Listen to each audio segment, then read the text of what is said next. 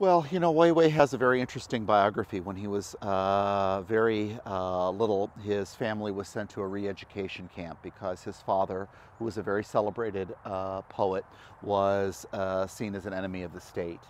And so he spent the whole first part of his life really living in isolation.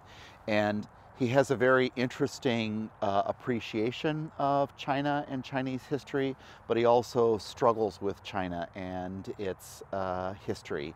And so the piece that he's probably most well known for in the Western world is the famous dropping of the Han Dynasty urn. So what does he have? But he has this authentic 1,000+ year old vase, and he's dropping it. And it's a way for him to talk about the way in which traditional Chinese culture was cut off, especially during the Maoist regime, and people weren't able to experience and understand and learn about their past in an authentic way. But it's also, how do you move forward and break free from the past and move on into something in the future.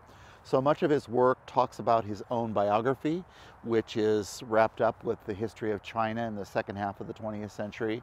But much of the work is also about China today, and in some ways so progressive and so innovative, but a culture in which still does not have the same degree of human rights and certainly the level of free speech that we so very much enjoy in the West.